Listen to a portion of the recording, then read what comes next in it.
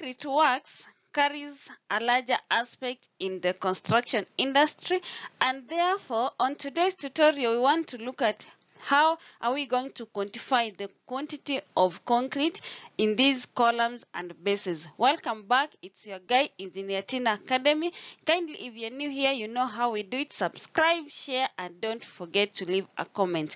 Now we want to look at this plan that we have, and we want to specifically look at the quantities of concrete.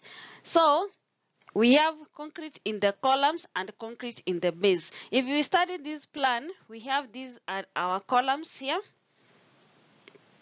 These are our columns there. Those ones where I'm highlighting, those are our columns.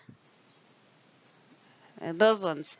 Now we want to find, so if we look at this section AA,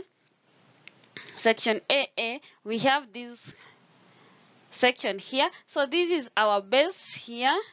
It's 50 millimeters thick blinding, 1 to 4 to 8 to bases, and then we have blinding also. This is for the strip foundation. Now we are not interested in that one. And then our column now is, the size of the column is 1500 by 1500 by 300 millimeters. So we have a column here going up to the slab.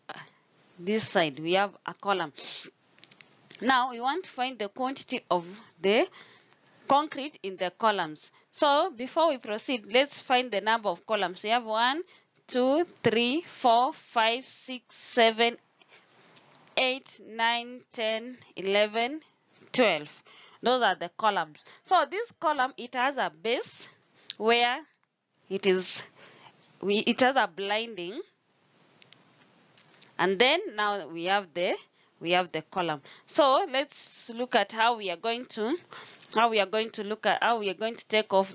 We are going to start with the concrete blinding. Now our blinding is 50 millimeters thick blinding, 1:4 to 8 to the bases.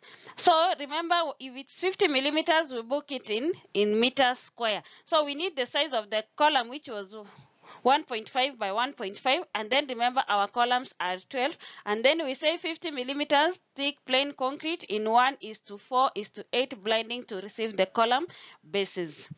Now let's proceed to the bases. So our base is from here up to here, that is 350, the depth, and then it also goes to the size of the column, which was 1500 by 1500.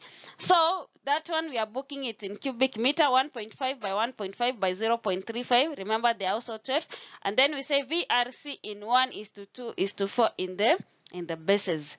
Now we proceed to the column. The height of the column is from this point here up to here. Yes.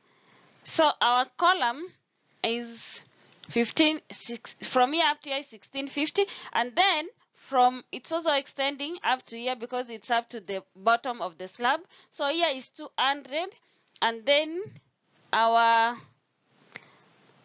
slab was 125. So if we subtract that, we get 75. So that is 75. So it's 75 plus 1650. That gives us, if we tabulate that one, is 5 to 1725. So that is our height. So we book it 1.5 by 1.5 by 1.73. Remember, they are 12. And then we say VRC in 1:2:4 in the columns. So guys, that is how we quantify the concrete. Thank you for your time. Until next time, bye bye.